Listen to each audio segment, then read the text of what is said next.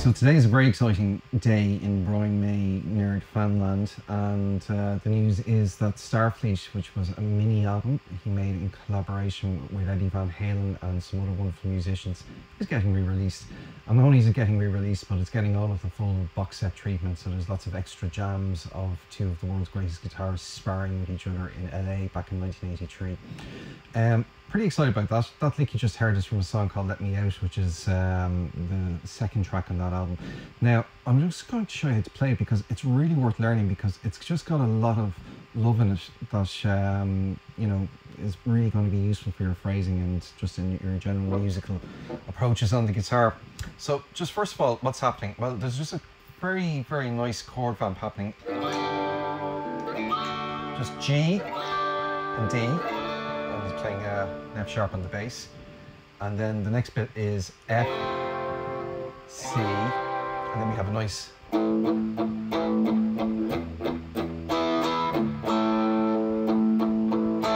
this solo starts a lot like Bohemian Rhapsody, and I'll just explain that. So the first chord that he starts the solo on is G. Now this is a G, and we know there's a G chord shaped G, and we know that with bar chords it's like put on a capo, so the next one is shaped like an E chord. So if we follow this up the neck, around this end of the neck, we get a G chord that looks a bit like the C that you learned on day one in guitar lessons. So the first lick is mapping two notes from that G chord, D and B. And how you play them is, first finger, 7th fret on the G string, and hit that twice. And we're going to go from the 10th fret on the B string, and we're going to bend it up a tone so it sounds like B, so A to B. So two bends, and vibrato afterwards. This type of vibrato is very important because when we do vibrato on the guitar, we're not really doing true vibrato because we can only make the note sharp and return it to pitch, but when you do a bend, we can go either side of the note, so it sounds very vocal and musical. Anyway. Now with the note still bent, we repick it, let it down,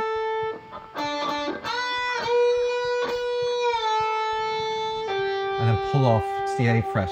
And then, so that's the 10th fret and the 7th fret of the G string again. So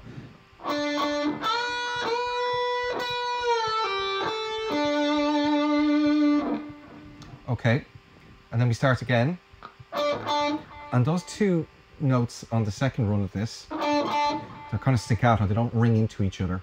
And then we're going to play the 10th fret of the B, up twice like that again, except instead of letting it down, we go straight to the 9th fret of the E and the 10th fret of the E string.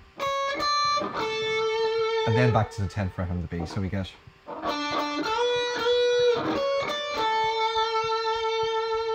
and vibrato. Now, the next thing that happens is a bit of a position shift, because we're going into the F chord, but before we go to the F chord, we have to finish up with the D chord. So he leads into the F chord with two D notes again, except instead of playing them with his first finger, we're going to use our second finger, because we're going to be bending down here next. And then bend the 8th fret. And it's the same sort of lick as earlier on.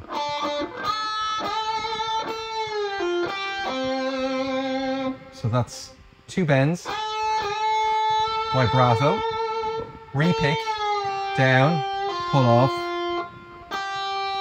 8th fret, and then the 5th fret there. And what he's actually doing there, he's mapping this chord here, which is F, which is what's happening underneath with the rest of the band.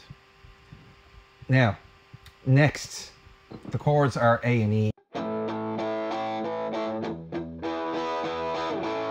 So what he's actually going to do here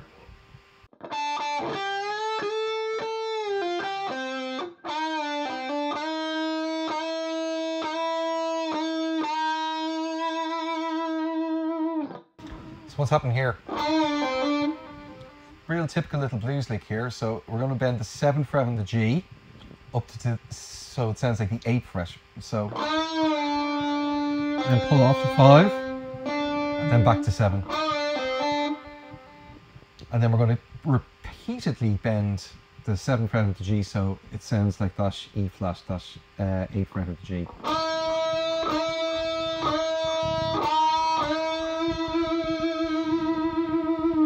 And that's really it. And this is a real nice blues lick, because over the A chord it sounds awful. It sounds distant. And in blues, part of what you want to do is have sort of call and response, or sort of a dissonance and a resolution. So what does that mean? So something that tickles the ear,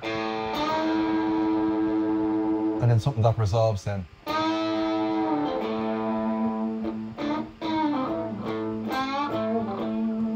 So it's a real typical sort of blues thing to do. So you actually hold on to that note for a long time though. And that's what gives it its sort of characteristic sort of bluesy finish. Okay, I'm very excited about this re-release. Might have a look at a few more. Maybe somebody wants to do the Eddie Van Halen parts with a piece with me somewhere or something like that. Hit me up if you're into doing that for the fun.